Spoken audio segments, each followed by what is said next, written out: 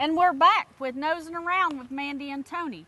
Now we are going to feature an event that also takes place here in Sunset Beach, North Carolina. It is the Sunset at Sunset Festival in October.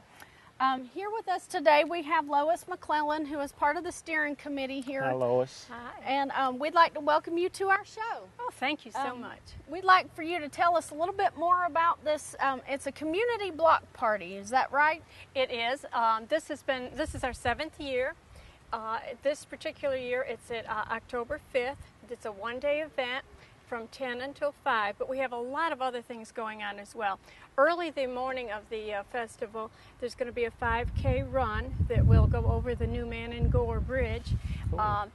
And then we have a photo contest for people, but we'll get into that a little bit further into the interview, if it's okay with you. That's great. Okay. I do want to stress that it's a free event, and that's a wonderful thing. People can come out here and bring their lawn chairs, their pets, and just enjoy what we have to offer. Each year we have about 100 vendors. Some are nonprofits, which we're glad to have, and have them out here with us, telling about what they do and what they offer in the community. Who are some of the nonprofits? Well, we have Pausability, the VFW, the Lions Club, Canine Angels, and I'm afraid I'm going to miss somebody if I go any further, but it's a wonderful group of nonprofits out here. And of course, the Old Bridge Preservation Society is out here with us every year. Now, Lois, we're standing here outside Ingram Planetarium today. This is the location. It's right here beside the planetarium where this block party takes place, correct? It is, yes. And as I mentioned, there's going to be a photo contest we have every year. And the entries will be on display inside the planetarium, so people can go in there and see how much talent we have in our county here. How do we enter the contest, or is there a certain theme that if I'm a photographer I would need to pick? We do have a theme, and it's called Objects of Carolina Beaches. This year we're asking that not to have people in the pictures, but anything that may be an object on the beach that's going to be of interest to the photographer and the public.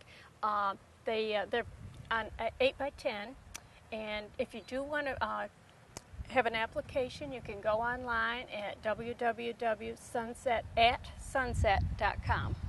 I'll have to enter that. I've got some good pictures of alligators over at Oyster Bay. Good for you. Good for you. So now, on top of having nonprofits here and a photo contest and a 5K, you guys also offer entertainment, is right? That's right, we do. We have 2 stages. Brunswick Big Band is with us. They've been doing it many years now.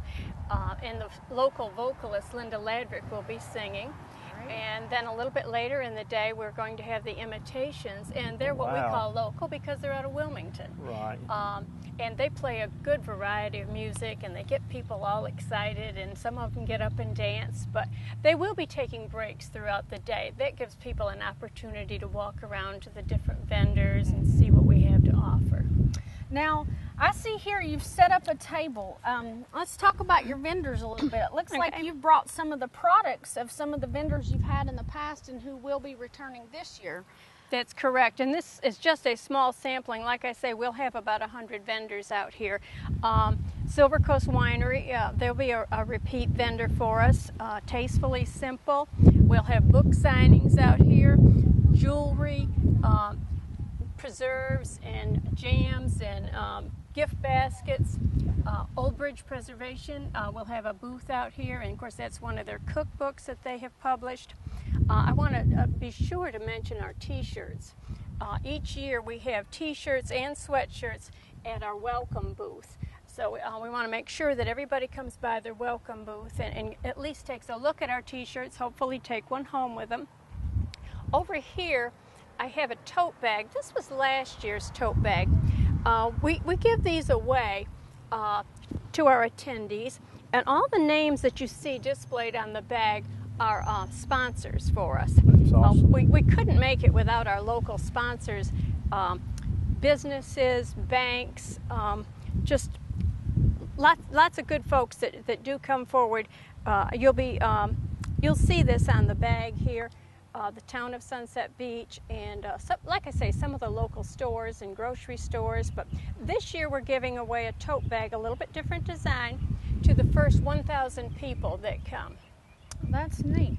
Now, so you mentioned that these items were going to be at a welcome booth. Right. And also at the welcome booth, I mean, you'll have a chance to meet the committee members as well as other town officials, right? Right. Right next door to our welcome booth, which is near the entrance of Sunset Boulevard, the town of Sunset Beach will have a booth. At their booth, you can meet local police officers, town officials, talk with the town council people. It's a great time for people to ask any questions they may have or get additional information about the area. And the fire department actually comes and brings a fire truck, especially for kids to be able to see what they do. Is that right? Yeah, that's right. And they will be at that same entrance off Sunset Boulevard. Okay. Well, speaking of kids, last year you had something new to the festival. It was last year, right? Yes, it was. You're expanding this year? We are. We thought, you know what, we don't have much for the kids. This was in the past, so we thought, let's get these kids out here and give them a good time. So we have a whole kids area that comes in right behind the, well, I'm going to say behind the planetarium, that entrance that comes in by Bank of America.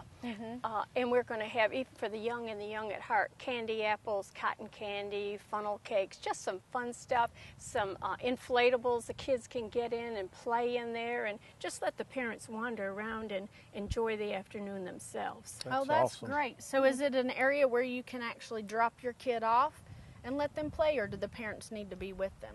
Well, if they're inside an inflatable or something, you know, they're going to be well entertained. But of course, the people that put those things up are not responsible for the children. So we wouldn't want to put them in that position. Right. Yeah. Okay. Well, this sounds great. Now, you say the festival's been around for the past 7 years. This is the 7th year. And it started out on the beach, did it not? It did. The very first year was over at Sunset Beach, right? And it's grown from there, yeah, which is a wonderful thing. But I want to be sure that I mention all of our volunteers. We have such wonderful volunteers that come out here. They help us man the booths. They help with parking, setting up tables and chairs, and our wonderful little Boy Scout group comes in late in the afternoon and help with the cleanup. So they're a real asset as well. That's Lois, great. with all that said, is there a website that folks can go to for more information, or a phone number, any contact information that we can give our viewing audience today to help them get more information than what we've shared with them today in our show? Yes, actually there is. As I mentioned, the website is www.sunsetatsunset.com. Or if interested parties can call the town hall as well. Okay. Yeah. Well, we thank you for your time and being out here with us today. It's my pleasure. Yeah. My pleasure. So thanks for coming out and nosing around with Mandy and Tony. I'm nosing around with Mandy and Tony.